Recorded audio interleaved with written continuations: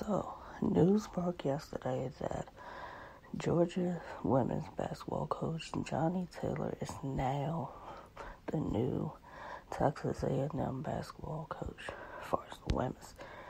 She will now be replacing Gary Blair, who is retiring.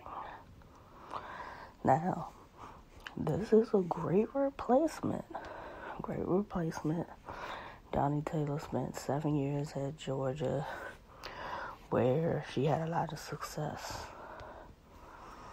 So it's going to be interesting to see how this affects Georgia's women's team and Texas A&M basketball now that she's the new coach.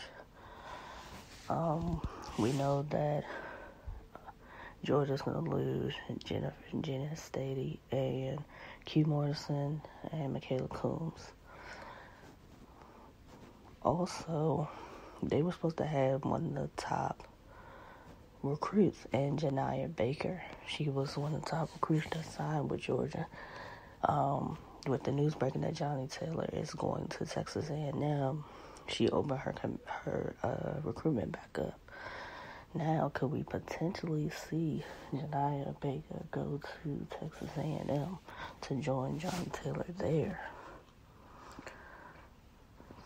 Also, could you see some of the former Georgia women's players come to Texas A&M? Sarah Ashley Parker would be returning to Georgia.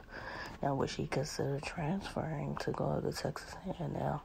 The same for Richardson and Chapman.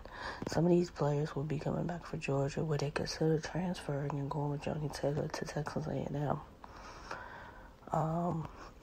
Texas A&M loses Kayla Wells this year, who's kind of been the heart and soul of their team since Kennedy Carter left and Sierra Johnson left, India Jones. So she's kind of been their anchor.